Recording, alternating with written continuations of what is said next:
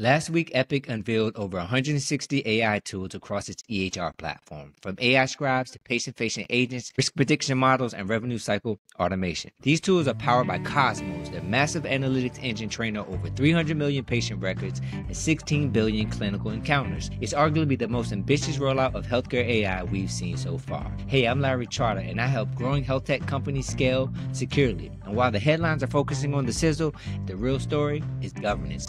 Because if you're deploying AI at this scale across clinical, operational, and financial workflows, the biggest risk isn't whether the model works, it's whether you can govern it.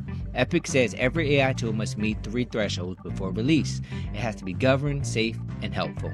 That's what I want to highlight today. Governance as the critical infrastructure behind AI in healthcare. Because from a CISO perspective, there are real concerns that come with AI at this scale, like model validation. How are these models being trained, tested, and tuned for biases, accuracy, and safety, especially when decisions impact care or billing?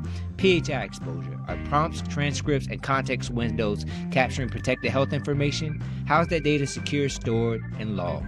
Third-party access. If models are co-developed with companies like Microsoft and Nuance, what guardrails are in place to ensure HIPAA compliance and data leakage? Transparency and auditability. Can clinicians see why a model made a recommendation, or is it a black box? Patient trust. How do you disclose AI use in patient-facing tools in a way that's transparent, ethical, and defensible under regulatory scrutiny? At this scale, a single vulnerability can affect hundreds of health systems simultaneously, and with Epic's massive market share, this worries me. I mean, have we not learned anything from the Change Healthcare breach? At AI's current maturity level, I'm not sure if governance can be managed appropriately at this scale.